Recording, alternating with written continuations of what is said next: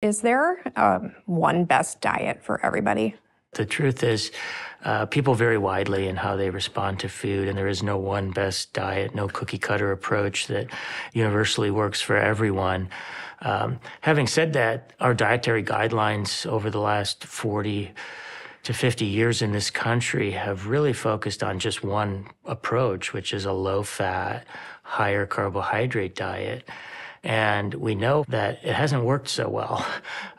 We have an obesity and diabetes epidemic now.